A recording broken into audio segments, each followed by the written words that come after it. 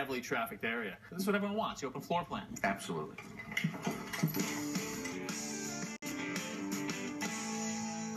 Hey, Richard. Hi, Kevin. Looks like our rough plumbing is coming right along. We're doing a great job. We get everything roughed in here in the kitchen, and it's a good time to talk about the basics of DWV, drain, waste, and vent. Okay. All right, so in this kitchen, we have 2 kitchen sinks.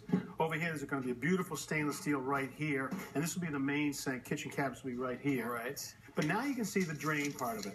All right, there'll be a trap right here, and the water will come this way horizontally, and it comes to this T-fitting right here. Now, the water turns down and goes this way, and anything below this point is a drain. Okay. And anything above this point is a vent. It should be filled with air.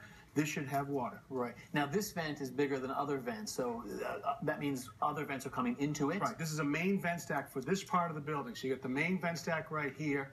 This is the future vent for any fixture that might ever be added to the basement. Say someday they want to add a bathroom or a basement sink. The vent is in place, and that's code. Uh-huh. And this is for the island sink that's over here. Right. And the vent is very important because you got to make sure that the fixtures can breathe so they don't gurgle, and the sewer gas can leave the building. Okay, and obviously that just all tracks underneath the So floor. here comes that water. Here's the water from the washer over here, and now it comes this way into this drain pipe this way, and it ultimately dives down and leaves to go out to the sewer. Mm-hmm. But we have an island right here. Yes, right, Okay? we do. And so stove is on that wall, big island, and you got a prep sink in here. Right. So now this becomes a new challenge for us because we can't vent it conventionally. We have to use, with local approval by the inspector, a thing called a bow vent. Conventional venting would have been just a pipe going straight up. That's right. Obviously, no one wants that through their island. That's right. We could actually wrap it in rope or wallpaper, but I think it would that's not gonna look that fly. good. So here's our sink, here's our trap, water comes this way, and this drain is no different than any other. The water goes this way, it connects into our main drain here, but at this point, the vent starts right here, but instead of going up through a wall, it now comes up to the highest point it can, just below the countertop, and now it turns. And This now, is the bow part. That's right. And now it dives down below the floor, and now it comes to here, and now it turns horizontally this way, and now this should all be filled with just air, and now it comes up to this point, and that has to be a point that is at least 6 inches above the flood level, the highest level that water would ever flood over a sink. So 36 inches, you said. That means that if this sink filled up, it's basically at the countertop. That's right. Height. It would overflow. You want to see it there. You don't want to be filling the vents. So Yeah. 36 is down here, so that's more than 6 inches. That's perfect. So as long as we have this separate vent and that connection 6 inches above floodplain, we are good to go? No.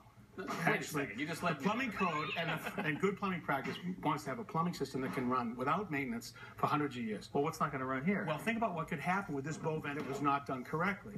If there was a stoppage somewhere on this drain line here, and water couldn't go this way, and the sink would had water coming into it. Now the water would try to go this way, but it couldn't.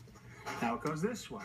What's it going to do? It's not going to flood over the sink. It's going to turn this way. because this is lower than the sink top. That's right. So now this pipe, which should be filled with air only, would have what? It would be filled with water. And Right. if that now gets filled with water, this is a trap, and now you wouldn't have an operational vent. So we don't have a good vent. So have we got something like The plumbing safety valve? inspectors, the plumbing inspector's looking for one thing on this bow vent, and that is right here. This is a relief drain right here. So this pipe filled with air, if it ever got filled with water, the water would drain away here to keep this operational. Okay, not supposed to get filled with water, but if That's it right. did, it's got a place to go. That's right. All right, so we've got a place for the drain, we've got a place for the vent, we've got to run water to this island. When's that That's going right. to happen? Kevin's well underway. We got PEX for water right here, red and blue for hot and cold. This is the super plastic that we've used before. Yeah. You can fish it up inside the walls. He's already got it run up to the bathroom up above. He's just working on the washer right So now. we really are in good shape. We're going to make our inspection. I hope so. We always It's on try to. site. Thank you, Richard.